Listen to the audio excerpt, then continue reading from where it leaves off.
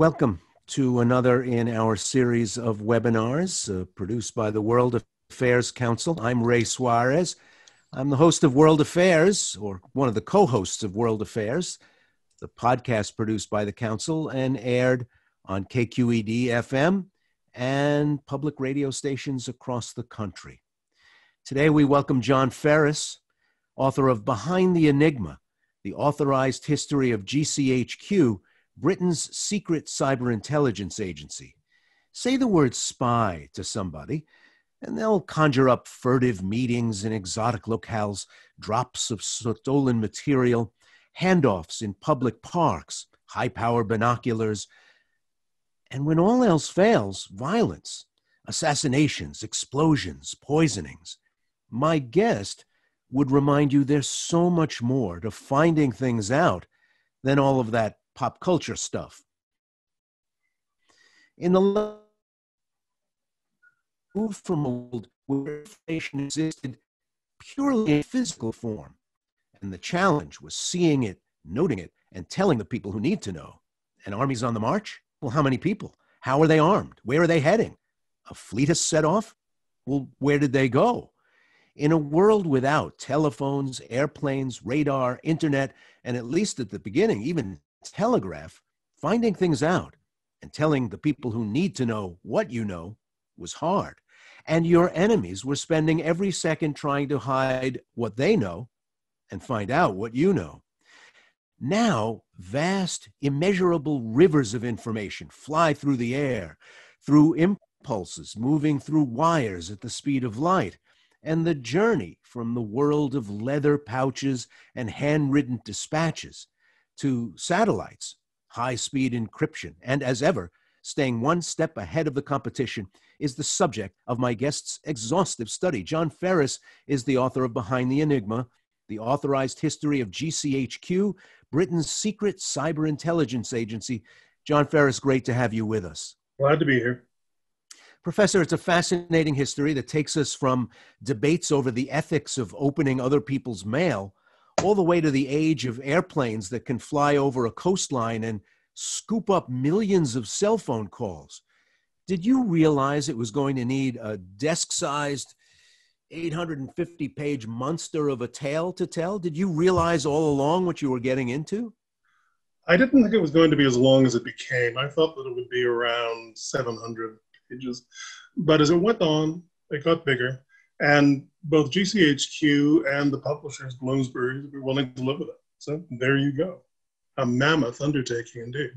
And you are, in effect, the authorized biographer of GCHQ. Yes. They opened a lot of things to you. It must have been quite complicated setting the ground rules at the beginning for what you could see and what you could talk about and what you couldn't. Essentially, we were able to come to a set of agreements that I was happy with and they were happy with. They gave me access to their main files on policy, their internal histories, a lot on their administration, and essentially everything on a number of specific campaigns. So the Falklands conflict, for example. And also everything up until August 1945 was open anyway. What they didn't want me to talk about, I understood.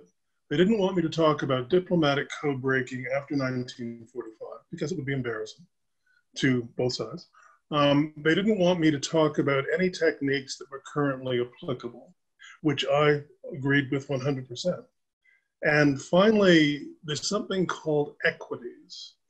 Every intelligence agency that's involved with others that are friendly maintains the ability to control how it's presented in any publication by the other.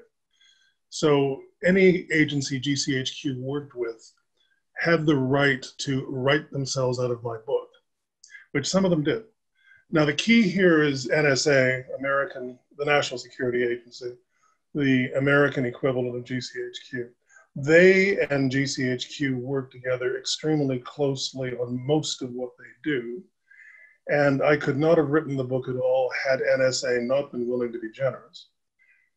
And they were. Did you have to go through a separate process to get the National Security Agency of the United States to sign off on things that the British had already said, we'll go ahead? Well, first of all, there was a meeting in NSA between myself, the British GCHQ historian, Rick Ledgett, who was then the deputy director of NSA, and senior NSA officials, where essentially they agreed that yes, they would support the idea of the book. After the book was written, all the chapters had to go through the normal process of pre-publication clearance, which NSA does for any of its own publications. And NSA was remarkably generous. Essentially, they made us the #1 priority for their pre-pub clearance. And they also didn't hold much back. There are things I'd say in the later Cold War where a combination of equities, technical issues that are still alive meant that there was a big reduction in my drafts. But essentially, I would say that NSA was pretty generous and GCHQ lived up to its word entirely. In fact, what happened in the course of writing is that originally we'd intended to end the book at the end of the Cold War. But as time went by, we all agreed that we should actually try to take it forward to the present day. And so, in fact, there's a very long last chapter which takes GCHQ from the Cold War to the present day, which talks about how it evolves into being the first SIGINT agency that was able to live on the internet, and how it then became a public organization which is involved in giving advice to normal British civilians and businesses about how to protect themselves in the cyber world we live in today. So the last chapter actually is the one which I personally think is the most important for people to read, because essentially what it does is take the history and then take you to where we are today. Literally. SIGINT, signals intelligence, conjures up a world of semaphore and Morse code and flags and flashing light decks, but that stays with us from the 19th century till today. Well, really, SIGINT in its real modern form begins in the First World War. It begins actually the first week of the First World War, but it had been practiced in parts beforehand. So you could intercept semaphore traffic. You could intercept telegraph traffic. And in the American Civil War, both sides are occasionally tapping the other side's normal civilian telegraph cables in order to get material. But it's not until 1914 that with radio, you're able to get a constant supply of the enemy's traffic, enough that you can actually process it and either break encryption or do what's called traffic analysis, which is an equally important technique, which essentially looks at the external features of communications and says who is talking to who. And by the way, if you're looking at the basis of modern SIGINT today, which works against bulk collection, traffic analysis is actually the first thing you do. And it's only after traffic analysis has done its job that you can try to bring cryptanalysis into the equation. And from the moment the First World War begins, these things become possible. Everybody starts to do it all of a sudden. And once you start getting the material, no government wants to give it up, because it becomes apparent just how valuable the tool is. Government Communication Headquarters, GCHQ, tracks right along with Britain as it moves from an enormous, powerful, globe-straddling empire to a mid-sized power looking for a role in a transformational 21st century. How does Britain remain a power in the espionage game? How does it continue to punch above its weight? There's no question that it does. I think that every analyst would agree that the British are in the very top group of espionage powers. And I think that when we're dealing with SIGINT, there are only 5 countries that really matter today, and Britain is one of them. The US is another. China, Russia, and Israel, strangely enough, for the uninitiated. Nobody else is in their league, and I'd say the British are as good as anyone. How do they do it? There's a kind of British cultural issue involved here. The links between British academics and government are close. For whatever reason, the British have been able to maintain a position at the top of the world in terms of any form of cryptanalysis. And NSA actually more or less says that it's only peer in the world in cryptanalysis, or cryptomathematics as they call it today, are the Brits. In essence, the British culturally are able to generate people who do intelligence well, and their system is set up so that people who collect intelligence are taken seriously and their product is taken seriously. Now, the American system normally does that too, although I'm not certain it's quite worked that way in the past few years. But because the British system is smaller, it's actually easier for the British to unify their effort. Whereas because the Americans are so big, it's actually really hard to coordinate things. And so the combination of the British and Americans means that you're bringing together very different powers and skills and harnessing them together. And what I find British and American SIGINTers constantly doing is saying, well, two eyes are better than one. That is always the phrase that comes up when I ask them about the relationship. So what it really means is that since 1942, British and American code breakers have worked more closely with each other than they have worked with anyone in their own governments. And their own governments have tolerated that because they say that in professional terms, it works. And if we had to create a kind of treaty that would allow this to happen, we're not sure that our population would ever allow it. One of the reasons Yakuza was kept hidden after 1945 is that American authorities were afraid that if Americans knew about it, they would think that it was a bad idea and stop it from happening. And so the reason why it remained hidden until really about 30 years after it was created was out of fear that the publics wouldn't like what was being done. The American public wouldn't like what was being done. But in fact, what I would argue is that GCHQ is one of the United States' best allies. And it's done a great deal for your security in ways that you don't know without costing you very much. You use that term Yakuza, that's UK-USA. It's yes. the two-headed intelligence effort. Secrets, especially big secrets, and this occurred to me as are a fun thing. They're like a volatile chemical. They're powerful. They're maybe even a little tricky to handle for trained people, but harder and harder to control as the circle of people privy to them expands.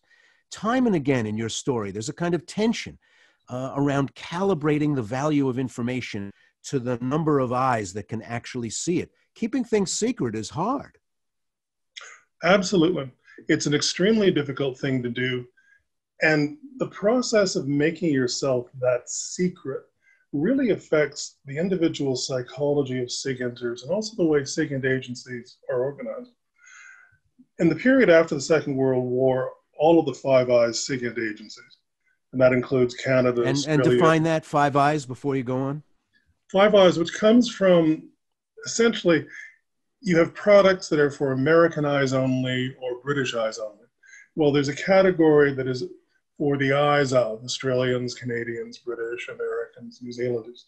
So that's where Five Eyes comes from. So although the core is Anglo-American, and of course the most important partner is the United States from about 1960, it really is an Anglosphere form of cooperation because there's a greater willingness to trust each other than there is to trust any other Western country.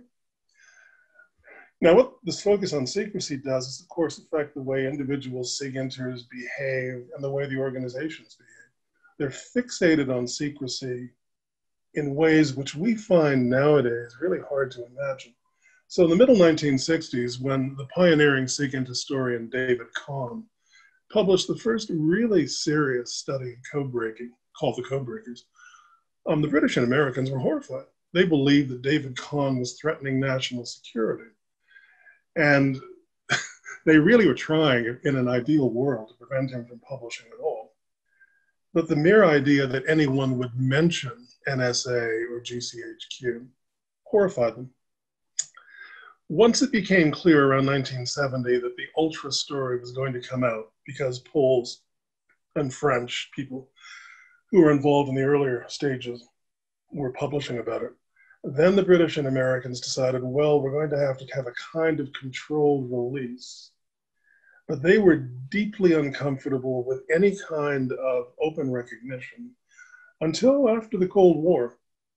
It's really only— And remind people what Ultra is? Ultra is the term the Allies used for high-grade SIGINT against the codes of the Axis powers. So whether it comes from a code book or whether it comes from a cryptographic machine, Ultra essentially is the highest category of intelligence that there is. And so when you read about Alan Turing or Bletchley Park attacking German crypto machines called Enigma, well, that's one part of Ultra, although there are many other parts. There are code words to cover that sort of thing that go on into the Cold War. You'd be amazed how many code words there are that are applied to SIGINT, because there are so many different categories of it. And very, very few people are entitled to see it all. Even if you work for GCHQ or NSA, internally you may not, in fact, you probably won't have access to certain categories of material unless you can explain why. Now, SIGINTers individually become obsessed with secrecy. And the organizations really are so focused on secrecy that they find it hard to come to terms with the age of publicity. And for both GCHQ and NSA, in the late Cold War and up to the present day, coming to terms with how open you need to be and can afford to be are major issues. Now, I don't use the word transparency. I use the word translucency, which was coined by a retired American NSA official named Dave Sherman, because you can't make a SIGINT agency transparent. If you do, you're giving up all your secrets to your competitors. But you need to provide enough material that your public can understand what you're doing and why. And you do that both because it's constitutionally necessary, because your society will no longer tolerate people completely operating in the secret. And frankly, finally, because if you don't do that, you're going to be portrayed as being, a bunch of monsters behind the scenes trying to read everybody's mail, manipulating the world. So they've been driven rather against their will into a fair degree of openness. And I would actually say that we're now at the stage where we can talk about history all the way through the Cold War, history of SIGINT all the way through the Cold War, with a lot of certainty. And frankly, so much has been leaked in the past 5 or 10 years that I could reconstruct the history of SIGINT since 1992, when it's turned into cyber intelligence, simply from things that are in open sources. It's actually now something that people can talk about and study openly. Well, you mentioned secrecy in a democracy. The public, after all, is being asked to pay for all this. And the politicians, even if they don't support telling the public everything, they insist on knowing what they're paying after a point. Oh, absolutely. And there's always that tension, even tension internationally and between services. So if Army intelligence generates something, Navy intelligence wants it, and on and on and on. And yet everybody's interested in holding on to the wonderful goodies they uncover. Well, I'm a big believer in real operational security. I believe that the agencies have a duty, just like the military does. And you have to be, at a certain point in the modern world, you have to be willing to trust to organizations to be honest and honorable. At the same time, you have to know enough about them to be able to be sure that they're honest and honorable. From our point of view, the dilemma with SIGINT is that if it's turned against us by our government, then there is real reason to worry. And I've been aware of that issue ever since I started studying SIGINT, which is actually around 1980, when as a graduate student I was stumbling across material that wasn't supposed to be in the files.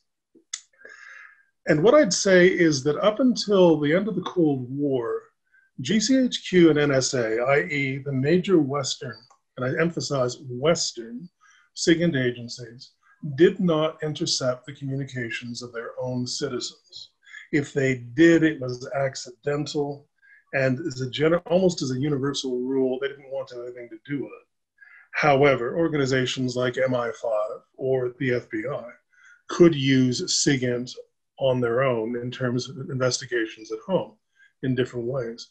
What has changed and what really creates complications is the fact that communications are now in the world all carried by roughly the same media. So telephone lines carrying internet traffic, aligned with satellite communications, aligned with fiber optics. And you no longer really have these dedicated systems like high frequency radio, which are only used by military services. Now, on top of that, the nature of the internet means that any communication between two people, or 50, is routed through the cheapest means possible, which means that our communications between us might now be routed through Beijing. Just as if Russian intelligence in Petersburg is communicating with Russian intelligence in Moscow, that traffic might be routed through London. So the old division, which was pretty straightforward, between internal communications, which our SIGINT agencies couldn't touch, and external communications, which our SIGINT agencies were free to attack, has broken down. Now, beyond that, the mode of collection that exists today is bulk collection. And what bulk collection essentially means is that you vacuum up for a limited period of time a huge amount of traffic. I mean, there are so many billions of telecommunications events in the world every day that I couldn't number them. But bulk collection means that you can collect several billion communications every day. You can't keep them for long. You have to flush them out of your system, because if you keep them there, you can't add anything new. And what you're able to do in the West is to essentially reduce these communications to a very small number of data points, like IP addresses. Now, what one director of GCHQ said to me, in fact, I put it in the book, but not associating him with it, is that if you imagine that all the world's communications are a billiards table, then the amount of communications which we can collect are a beer mat's worth of material. And the material that we can touch or process in the most basic way is a full stop or a period at the end of a sentence. And I can also tell you that if you then say, how many of those messages can you actually read? Well, we're probably going through the same process again. So every day, the Five Eyes have the ability to look at the external features of billions of communications. They probably have the ability to read thousands or maybe tens of thousands of communication systems, i.e. you've encrypted anything that or you've broken the encryption on anything I send. And what that means is that essentially, if you do the math, their ability to actually get anything out of most of the material that they collect is extremely limited. And that's why I'm personally not worried about it. Because in fact, they can barely handle the real targets they're after. And their real targets are, as ever, foreign governments which are hostile, foreign governments which are neutral, because in the world of politics, there are very few friends, and neutrals are very often not particularly friendly. GCHQ and NSA go after cyber terrorists, they go after foreign intelligence. And the likelihood that they go after you or me, I'd say, is extremely tiny. We can control that through law.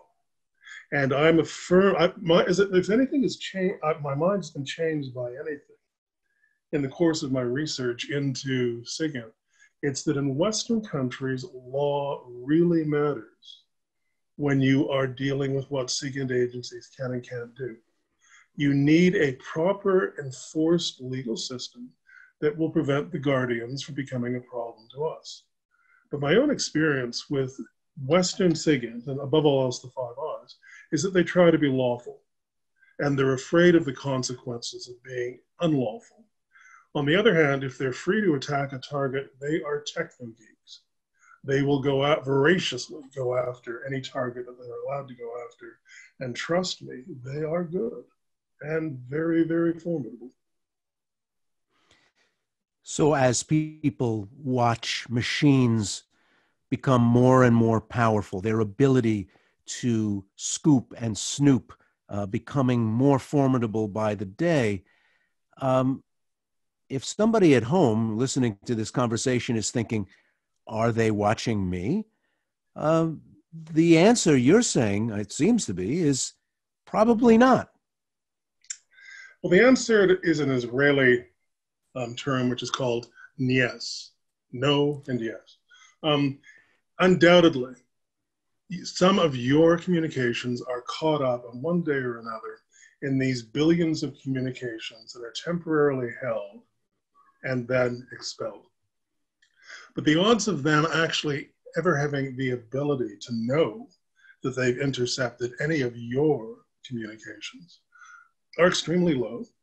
And above all else, the limit is the human factor. Once human analysis is involved, and any processing, whether it's traffic analysis, i.e. looking at what one IP address is doing in terms of its communications with others, down to cryptanalysis, is all human. Now, in effect, the weird thing is that we are much more likely to be surveyed by the internet providers we work with. You know, if you think about cookies appearing on your system, it goes to show who's monitoring what you're doing. And businesses. Commodifying data means that businesses have much more of a reason to go after our communications than our government agencies do, as long as we keep the government agencies under proper legal control. I'm much more worried about proper legal control over organizations like FBI, MI5, the Canadian equivalent, than I am over NSA and GCHQ, because in the end, NSA and GCHQ really don't care about us, whereas internal security services have to care more about us than traditional SIGINT agencies do. But I will say again, as an historian, I have been surprised by how effective law has been in restraining the actions of Western SIGINT agencies. It does not work that way in France, and it does not work that way in the PRC or Russia or many other countries I can name.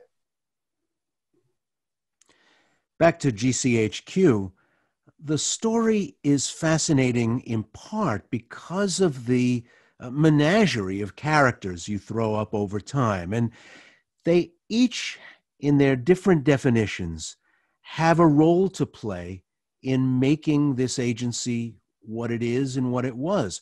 Soldiers, engineers, linguists, mathematicians, bureaucrats, and politicians. Sometimes working at cross purposes, sometimes working in beautiful synchronicity, sometimes mutually unintelligible, but somehow it all gets done. Well, SIGINTers, as one friend of mine said, like to work in teams. If you're dealing with human intelligence, in a lot of cases, what you're really looking for are individuals with very pronounced individual skills who like being on their own. But SIGINTers want to work in teams. Now, from almost the very beginning, like a few months into the First World War, you see emerging a team of teams, which goes on until today. You have people who collect traffic by whatever means, whether it is radio, telegraph, or whether it's the internet today. You have data processors, people who organize the data into ways that makes it accessible. And that changes all the time too. If you go back to 1914, we're talking about the file index, card index system, which actually works really well. I'm astounded, in fact, by how well good card index systems can handle millions of communications, even in, let's say, 1915, 16. You have to have intelligence officers, people who are able to say, all right, you've given me this product, so what? And finally, and most scarce of all, you need to find people who can break encryption. And although all of these groups of people are necessary, the code breakers are in the end the key to what makes SIGINT different. And what they do takes different forms. I mean, back in the early part of the 20th century, you need people who are able to simply look at a table filled with sheets of paper with numbers grouped in 5 numerals. And after they go over that, suddenly say, wait a minute, I can see duplications here. Wow, I can see, in fact, that somebody has repeated a message erroneously, which means that I now can compare, let's say, 25 group values with another 25 group values, and I know they're referring to the same thing. That ability is truly astounding. That's something I don't have. But it becomes mathematized increasingly from 1940. And what Bletchley Park does is, in effect, revolutionize SIGINT because it mathematizes and mechanizes the process of signals intelligence. Now, Alan Turing conceptualizes the idea of the computer in 1935. By 1944, the British have created the first reprogrammable computers and are using it to attack German crypto machines. When you think about it historically, that's a genuinely astounding thing to have had happen. And at the same time, once you're dealing with machines which can essentially make encryption far more powerful than it's been before, you're forced into making mathematics the basis of what you're doing. And so, in effect, by the end of the Second World War, Bletchley has created the computer, and it has created modern crypto mathematics. And part of the reason why GCHQ remains so powerful in crypt is because it learned the lessons from Alan Turing and others. You know, if you're looking for a father figure to set you on a path to cryptanalysis, I'd say that Alan Turing is a pretty good person to be following. Now, NSA carries on that tradition. And in fact, when it comes to creating computers, NSA really is historically very, very important. From 1950 to 1980, I'd say NSA is almost the driving force in the development of the computer. Not quite, but very close to it. And so, in essence, the basis for the computer, for much of the way the world operates, comes from 2 SIGINT agencies. And we don't really fully understand exactly how it is that these secret organizations create the basis for our public communications. If I recall correctly, you even mention in the book that sort of the stereotype that grows up in the British-American relationship is that the U.S. is sort of great with hardware and throwing a lot of money on its development, and the British are good on the find me the right person side, creative intelligence, let's say, and that together, those make a pretty formidable combination. Let me also say that the British have lots of resources and the Americans have lots of brains. But one director of GCHQ, after, that was in the early 2000s, jokingly on BBC said, they have the money, we have the brains, it's a great combination. And certainly there is something to that. Where the British have been at their best is when you set these problem-solving, slightly crazy, obsessive people free to track down a problem they're interested in. And this, in the Cold War and earlier, this was called general search. There were other terms that were used to it. So in other words, you're basically saying to these guys, go out and find something new. And they want to. That's what these people like. So the more you free these people to do, in essence, in a weird way, academic research in communications networks, the more they're likely to do or find new things that nobody knows. So in a way, that kind of approach is like applied science. And the British are pretty good at it. I mean, I think the historical record that I've seen, certainly up until the late Cold War, indicates that the British actually do more than their share of finding new things to go after. And that also, I think, clearly happens after the Cold War. When GCHQ is transformed into an organization that can operate on the internet 5 to 10 years ahead of NSA. And what that means, again, is that the British are pioneering ways to operate and collect. And if you go through all the leaked material, and there's a huge amount of it, and focus on the NSA-GCHQ relationship from, well, let's say the late 90s until 2013, clearly the British are still leading more than one would expect, given their numbers, in technical areas on the internet. And the Americans are very appreciative of what the British are doing. Now, of course, there are lots of good people in the world. The Israelis are very good. NSA is an organization that should never be underestimated. It's one of the most effective and formidable organizations the United States has. And I think very few Americans appreciate just how much NSA does. But nonetheless, GCHQ remains unusually formidable. And it's the individual level where they're at their strongest. We're introduced as readers to a tremendous number of interesting characters. Tinkerers,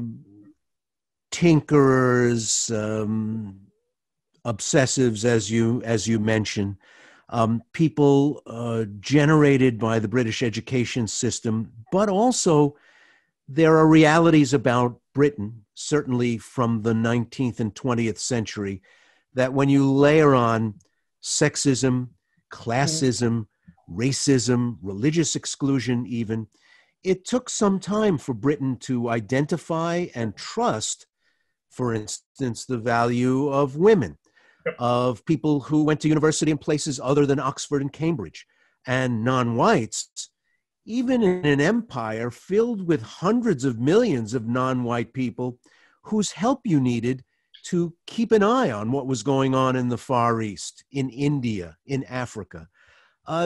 Did Britain, in effect, retard its own development by these old-fashioned and outmoded notions of who was good at what? Yes, but not necessarily to a fatal degree. I spent a lot of time on those issues because I think they're very important. And they're also important to modern-day GCHQ, issues of diversity. And I'm quite certain that there will be lots of talk going on in GCHQ, looking at material I've dug up about what happens with women or non-white minorities. What I would say is that compared to other British security, intelligence, and defense organizations, GCHQ always is more progressive on issues of diversity than anyone else. So for example, in the late 20th century, they were the first British organization to essentially say, we're no longer going to regard homosexuality as being an impediment to someone's employment as long as the people never work outside of Great Britain. And in fact, the United States government has a very active campaign from the early 50s onward to expose gays in the American civil service and to remove them. The British don't do that. The British actually have a high focus on privacy.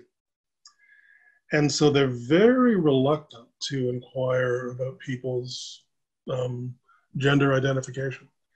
If somebody is found, well, they'll be fired.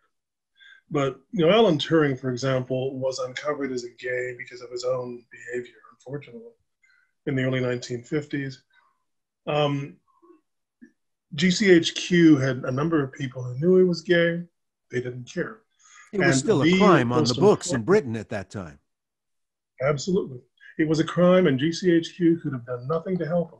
But nonetheless, the head of GCHQ's code-breaking organization, who was a student of Turing, gave the most important judicial testimony in favor of Turing, saying, although I can't tell you the details, this man did great work for Britain during the Second World War, and that should count for something in your judgment.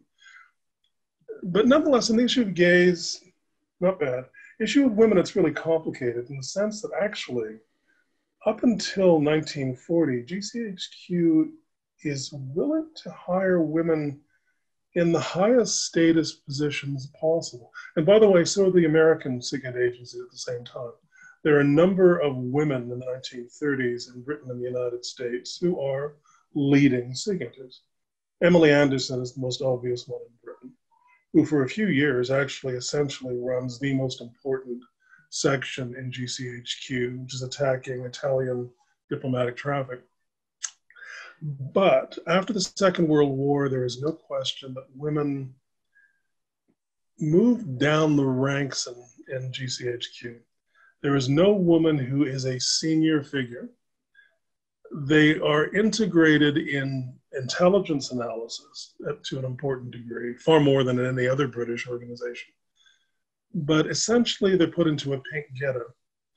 Whereas working class men actually have an unusual opportunity in GCHQ during the Cold War to rise. The British simply, because the British educate so much a smaller proportion of their population than Americans or Canadians do, they're driven to employ people who leave school at age 16. And in essence, a lot of working class boys end up rising to middle management or senior management at GCHQ because there's room to move. And GCHQ actually spends a lot of attention trying to help their careers. Finally, when we get to non-white people, it's a really complicated issue. And there is no question whatsoever that GCHQ absolutely follows the norm of British government departments after 1945, which is to not allow non-white people into defense or security organizations. The United States is much more progressive in those issues than the British are, for a lot of reasons. But nonetheless, the British don't really, until the 1980s, allow non-white people into mainstream elements of British intelligence or security. So strangely enough, one of the things I've mentioned briefly is that if you look at NSA actually is far more progressive in employing women and allowing them to reach the top than any other organization in the world. And it also has a pretty reasonable record of promoting and employing African Americans. And they're much more progressive than GCHQ is in those areas. And I'd argue that that's simply because of different institutional factors in the United States. Nonetheless, GCHQ is sort of a mixed bag of a background here, but if you look at it in historical context, it's more progressive than usual. Not because GCHQ people are socially more liberal, but because the job requires it. In the end, you need people with certain mental characteristics. And if they're a woman, or if they're Jewish, or if they are Asian, well, if they can do the job and you can't find anyone else, boy, you're going to bring them on board. If any member of our audience has questions for John Ferris, please send them along in the Q&A function at the bottom of the Zoom window. I'd love to put them to the professor. One question that I had to ask myself after a certain point, once Britain was no longer an imperial power, certainly once it was a member of the EU, was safely under the NATO defensive umbrella after 1952, what is GCHQ for? And were there politicians inside Britain asking that same question? Who are our enemies in a world where we no longer have a far-flung empire to protect, when we are part of defense and diplomatic alliances where we have collective security? We aren't a superpower like we used to be, yet we have this superpower-style snooping agency. Why? The reason is because Britain still wants to retain real importance in the Western alliance systems. And the British actually do so in part by keeping large military forces. They decline in strength over time, but nonetheless, they remain large and formidable. GCHQ is a cheap date. You don't have to spend a huge amount of money on GCHQ in order to keep it at the top of the league. And the British actually define a policy which says we will keep GCHQ up to the level of quality which the Americans demand in order for us to be kept at the high table. Because if GCHQ is taken really seriously by the Americans, that in turn enables us to get more influence from our other investments in defense than the British, than the American, we do know otherwise. Now, by the way, since the Cold War, that argument no longer is maintained. And although, in fact, to some degree, GCHQ people are always a bit nervous when they compare themselves to the Americans, the British government keeps up GCHQ now for national reasons rather than for building influence in DC. So that was essentially the reason. You could actually use the money you might need to pay to build a new warship, one new warship, and you could use that to keep up GCHQ to a point where the Americans said, you're contributing something that's really important. So it was a rational cost investment. I can also tell you that from the mid-70s, when the British are really scraping economies out of their system, GCHQ is being economized, and nothing changes until the Falklands conflict. And when the Falklands conflict happens, GCHQ saves Britain's bacon. It saves Mrs. Thatcher's government. Without GCHQ, the British could not have reconquered the Falklands.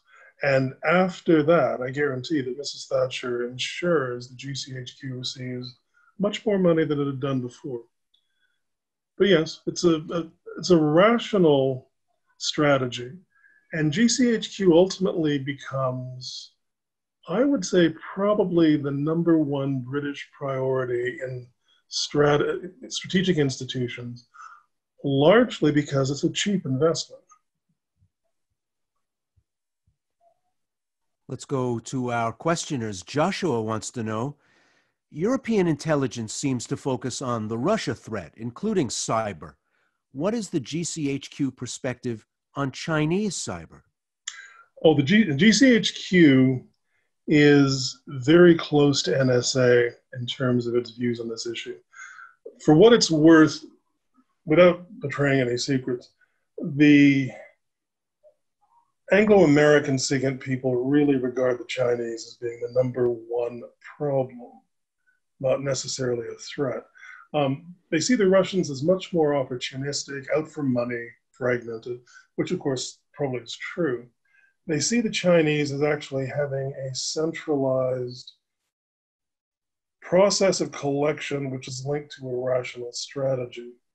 Having said that, my sense, and this is based entirely without any classified knowledge, my sense is that GCHQ actually tends to be the leader in the Five Eyes in terms of dealing with the Russians. And my sense is that probably NSA is more the leader in dealing with the Chinese.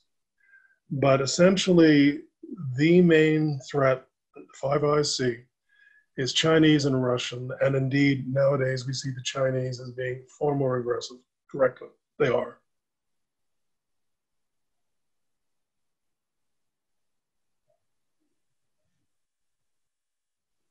Sherry would like to know, what are your thoughts regarding Russian theft of Five Eyes cybersecurity tools? Well, Or is it Fire Eyes cybersecurity it's tools? five. Well, actually, it could be the Fire Eyes thing. The Russians have been involved with some success in going after American, including NSA, techniques. How it has happened, I don't know, but I would say that although I admire NSA, the past decade has given me some reason to wonder about its security. What I would say is that you should assume every day that the Russians are out to be as difficult for us as they can. They're fighting an active cyber war. And although they are losing, from what I can see, more than they are winning, they have actually done quite well in getting access to American, both CIA and NSA, techniques for collecting signals intelligence. And they're going to go on doing it. They will not stop. We cannot control it. Unfortunately, unilateral digital disarmament is not going to make that problem go away. Do you think the U.S. power grid is vulnerable to attack as Russia did to Ukraine? The answer is yes, but I mean, this is, and I'm giving you the answer that I think is conventional among strategists. Yes, indeed, it is possible for any major industrialized country to have its power grid or any number of elements of critical infrastructure knocked out. But I can also tell you that if that happens to anybody, boy, they're going to be angry. And for what it's worth, also, most analysts believe that cyber war is never going to be conducted on its own. It's only going to be conducted as part of something that involves kinetic activities as well. But to a frightening degree, all modern advanced economies rely on absolutely purely digitized control systems, all of which are vulnerable to cyber attack. Is power in the way we conventionally think of it, just not as useful in the 21st century as it might have been? The missile gap was one of the obsessions of the 1960 campaign. Defense intellectuals argued about throw weight, and people who grew up in the 1960s learned about the Fulda Gap and the Soviets roaring across Eastern Europe with their unnumbered tanks. That kind of stuff doesn't seem like that's going to tell the story of the 21st century. Maybe the information guys and the gearheads are really some of the most powerful actors. Well, I'm a military historian as well as an intelligence historian, and what you said is absolutely true. My only caveat would be to say that simply because things right now look that way doesn't mean that they will stay that way, say, 50 years from now. But what is clear in the past 40 years is that we've seen a radical decline in the size of military forces, in the size of old-fashioned conventional forces. We have seen instead a massive investment in special forces, strike forces, by which I mean, for example, UAVs, which are often commonly called drones, and SIGINT. There's no question. I mean, the figure I use, which in fact I think is pretty indicative, is that in 1938, the Royal Navy has 200,000 personnel, and everybody involved in British SIGINT is around 1,000 people. If you look at the present day, it's about a 4-to-1 ratio.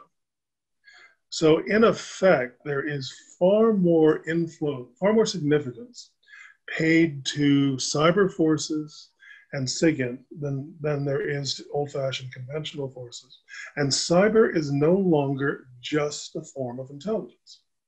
Although Western organizations are trying to figure out the relationship between cyber and military forces, and trust me, it's not simple to do. what is clear is that cyber has become a kind of kinetic tool. It is a form of force.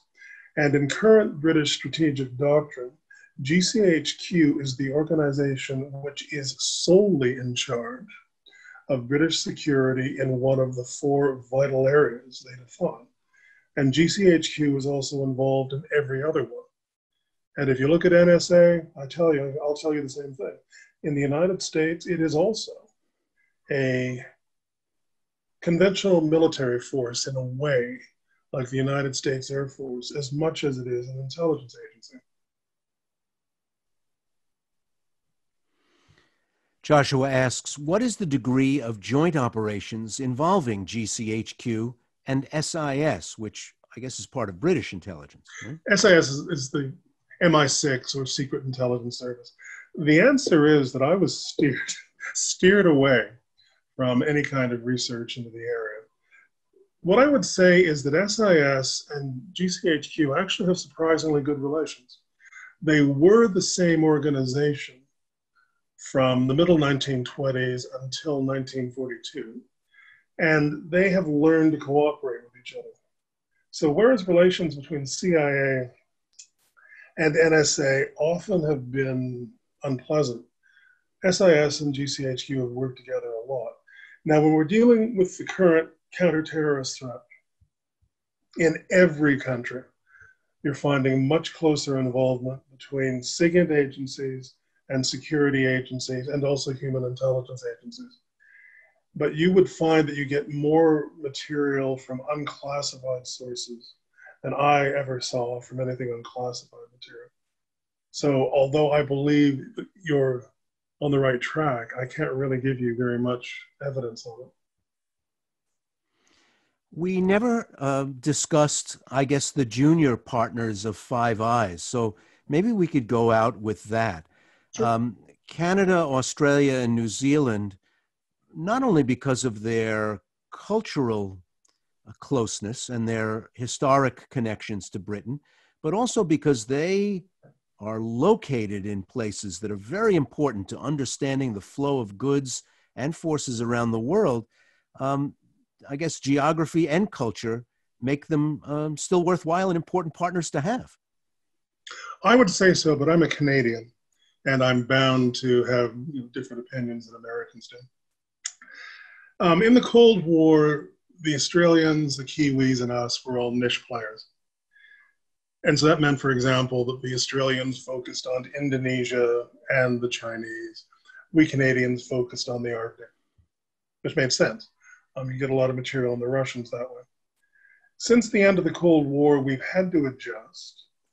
My own sense, for example, is the Canadians have become somewhat more adventurous than they were before. But you gain more from them than you know. I mean, the basic rule of thumb in the Five Eyes is you can only eat from the pot if you contribute to the pot. And I would say that the Canadians and Australians, both in different ways, have ensured that they're providing unique material to the pot, which keeps the Americans and British happy. The Kiwis are in a different position. I mean, they don't contribute a huge amount, but we're happy to have them on board. You'd be surprised at the affection there is toward New Zealanders on the part of British and American SIGINTers. So that does have some weight in keeping them on board. But what I would say is that actually the Five Eyes are the most important and most powerful intelligence alliance in the world. If the Americans were to walk away from the Five Eyes tomorrow, you would have to increase your scale of investment in SIGINT by maybe 30 to 40% in order to make up for the loss. And it would take a long time before you were back to that level of quality. And I have to say, given the unpleasant nature of the world, I think that we are all better off cooperating than splitting up. Although I can also tell you, lots of British and American SIGINTers don't know or don't believe that UKUSA is going to last more than another generation. Well, Professor Ferris, we have to leave it there, but thank you very much for joining us. We're delighted you could be with us today. I'm glad to be here. Take care. To those of you who listened in today, thank you. We hope you enjoyed the program. Please join World Affairs next Tuesday, December 15th at noon Pacific for a program with political journalists Peter Baker and Susan Glasser on the life and legacy of one of the great power brokers in Washington, James Baker. You can RSVP on our website. Thanks to people who joined us with the questioning. Have a great rest of your week. Thanks again for joining us today. I'm Ray Suarez.